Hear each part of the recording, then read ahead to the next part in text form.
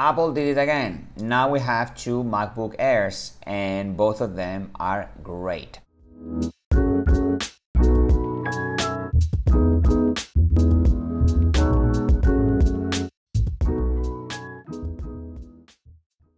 So again, I say the same, I stand behind my words.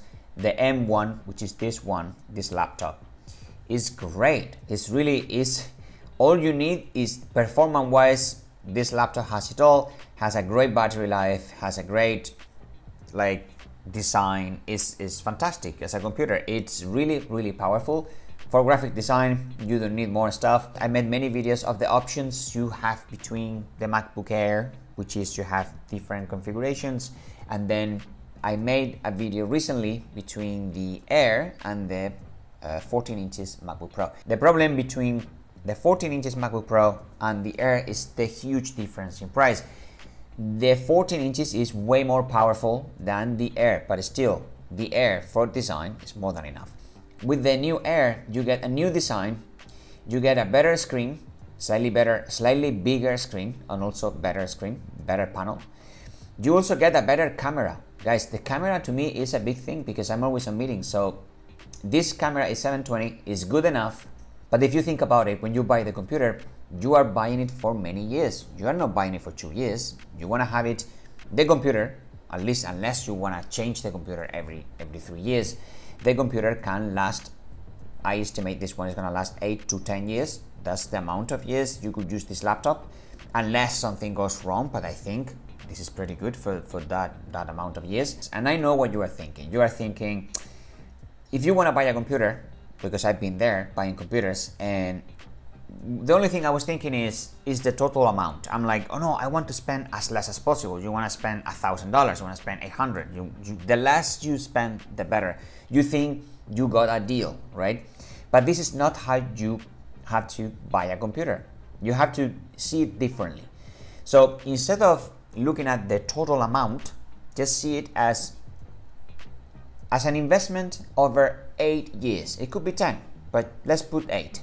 So if you divide the price of the laptop between 8 years and you divide those years between the days, you will see that what you pay a day for having such a powerful machine is not that much money. More or less, it would be 365 by 8 years.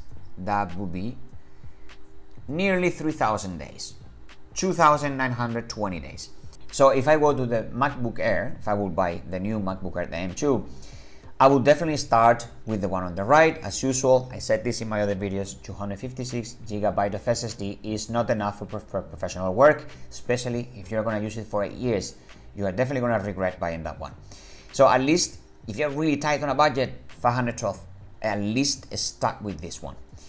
So I will select this one, and then I will do the configuration I think is the best one, which is 16 GB of unified memory. You could go 24, but I think it's better if you spend those 200 extra on the SSD and you get 1 TB of SSD, which is what I said in all my videos.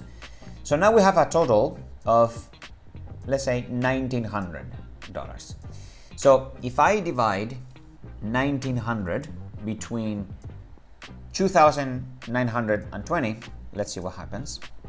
You will pay 65 cents a day for the next 8 years. 65 cents. Just think about it. Every day you wake up, 65 cents every day. That's the difference it makes. This is how you need to look at when you buy a computer. Something that is gonna last for a very long time. If you have budget issues, at least also keep it in mind. So if you need to, stretch a little bit, it's gonna be worth it because this computer is gonna last for a very long time and it's really powerful. That doesn't change the fact that I believe the M1 is still a great computer. So if you will actually you don't mind about the camera, you don't care about the new design, you still want to buy the MacBook Air, the M1, which is the one I've been recommending in all my other videos. So now we add again 16 GB of memory RAM, and then we go for, if you're on a budget, let's say you put 512, and then you have $1,400. If we go again to the calculator, it's 47 cents. So with the M2 new design, 1 terabyte of SSD, 16 gigabytes of memory RAM, like an amazing computer, fresh, new, MagSafe, 2 ports free, everything. You pay every day, just imagine this, every day 65 cents. With this one, you will pay 48 cents, almost 50 cents.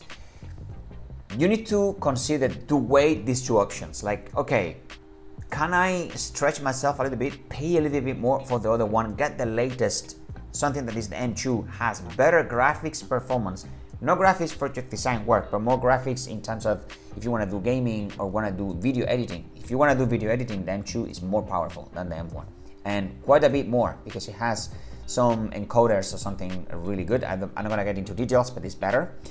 So these are the options, guys. So I still recommend, if you can afford, stretch yourself a little bit, go for the M2. It's a better choice. I wouldn't wait for get the 14 inches MacBook Pro. It's no need, guys. It's just seriously, this is really, really good. And if you are doing video, then the M2 is a fantastic choice. And it's still the Air, has no fans, it's never gonna make noise.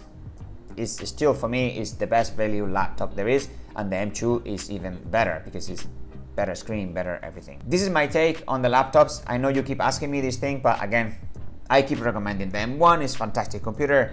If you're gonna stretch a little bit more, M2, really good choice. You don't need the M1 Max, you don't need the Studio, all that stuff. You don't need any of that. So thank you again, guys, and I will see you in the next one. Ciao.